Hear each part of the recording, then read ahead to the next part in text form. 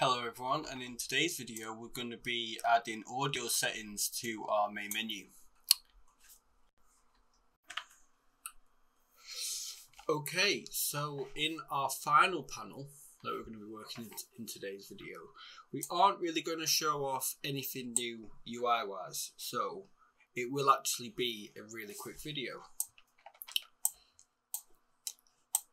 And what we're going to be doing is we're going to be setting all our audio channels.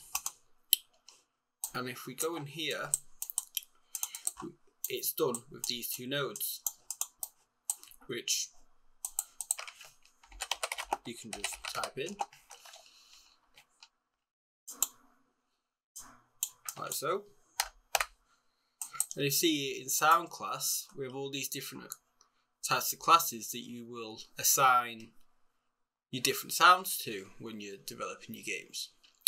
And so we're gonna make it so we can edit most of these. I think we're gonna skip out this because I'm not actually sure what it is, but all the rest are the type that we usually see in games. But before we do anything, we need a sound mix modifier. Currently all we have is this default one. Again, I'm not really sure what that even is. I'm sure it's just for some kind of example. So if we go into our content drawer, we'll make a new folder, call it sounds. If we go in here and we go into our sounds, in our classes, we can now make new sound mixes. So we'll call this master mix. And then all you want to do is assign the mix that, and that is all you need to do. But now I need to make duplicates for the rest.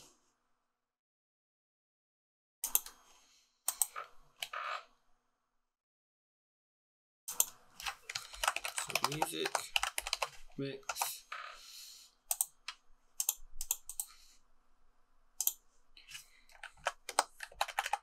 Then another was voice.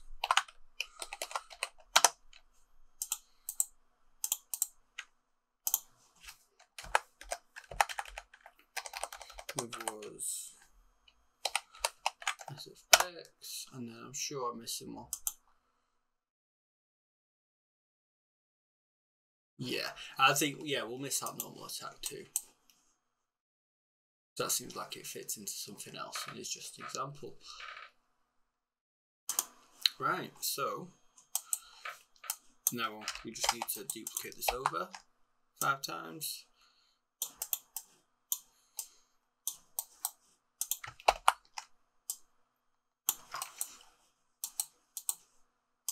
So here we'll have our master, then our music, voice,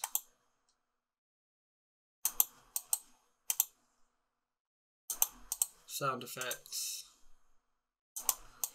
and there we have it. And now usually in most games we'd see sliders, but just to add a little bit of variation, if you look through panels on synth, we have these little, we have these, and if you've ever seen anything like an amp or anything like that, it's just like the dials on there. So just to give it a bit of a different look, I'm going to use these.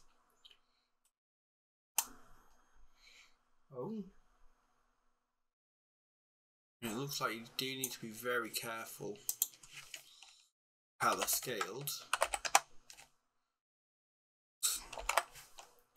Let's try 75.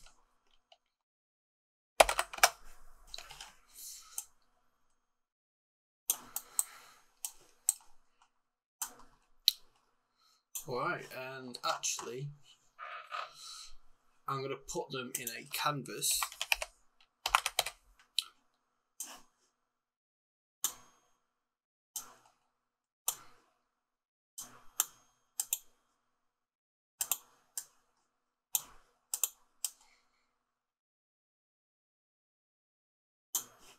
I'll just do it in the hierarchy actually. There we go. Drag it right there in the middle. And then I'm just going to quickly go through and I'm going to put the numbers in.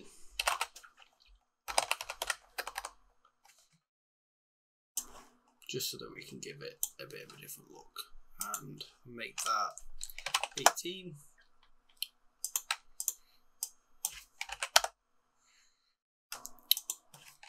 Maybe 14. Yeah.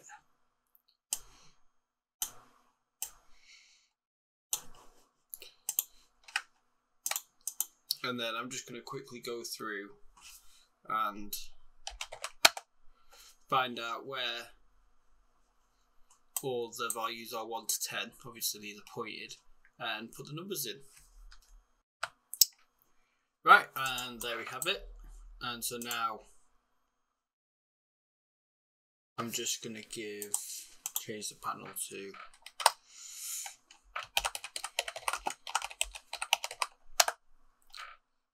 volume and volume knob, or master rather.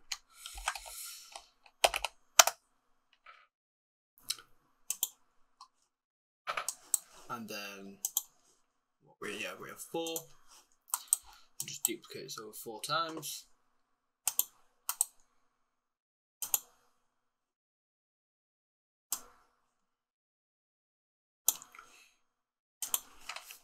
This one can be for the music.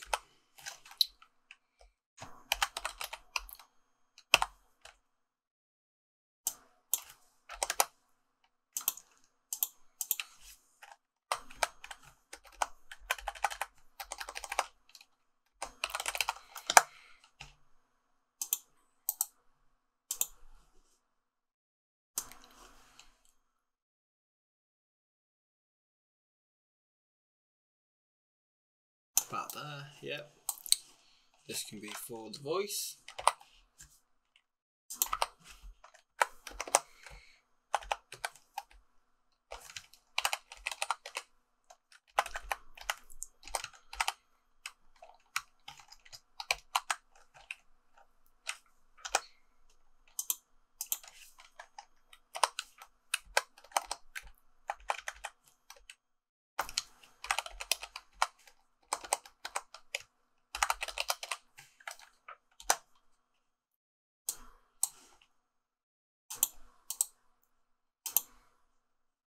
And then one last time for the sound effects.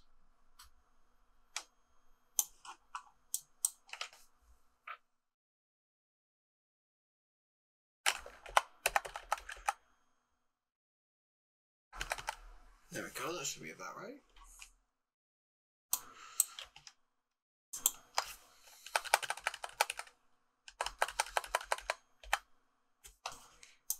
And then they all just need titles, and then we can finally get them plugged in and we should be done.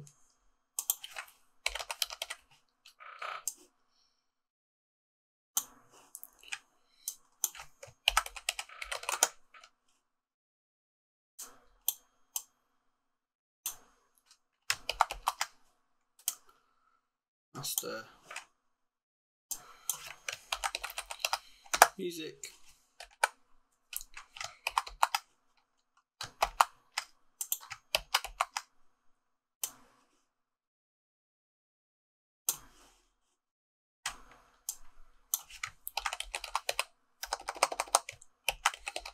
Voice,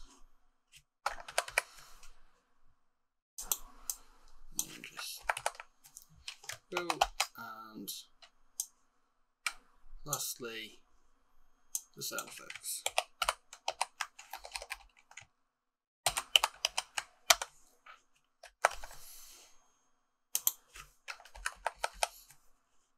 And just delete the tile. And now we just need to hook these up, which just works the exact same as it does with the slider. Plug it in there, and then there. Oh, we also need to set the mix modifier here.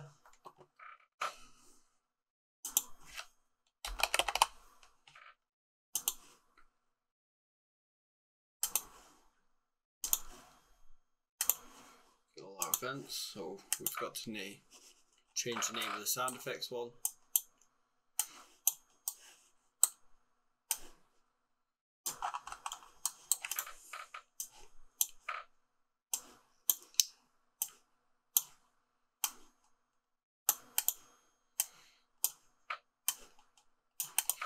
Right, and there we have it. And just for test purposes,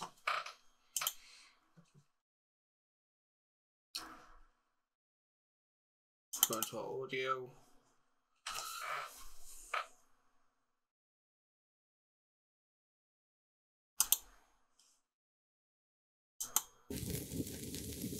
See, we have a Firesparks audio there. So there's the cue. Yeah, and you see at the side we have classes. So if we assign that as a master, and then we go into our level blueprint on begin play,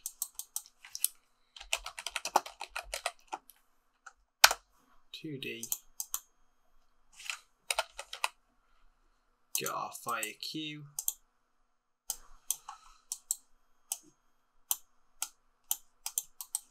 And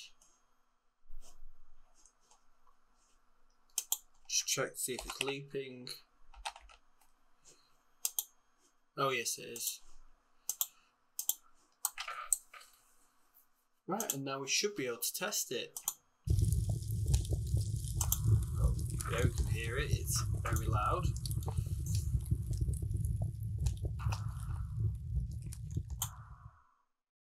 Oh, so it has a bit of a delay. But yeah, as you can see, yeah, and that's working. But the one thing we do want to do before we leave it now is open up our user interface again. And in the designer, by default, all these will be 1.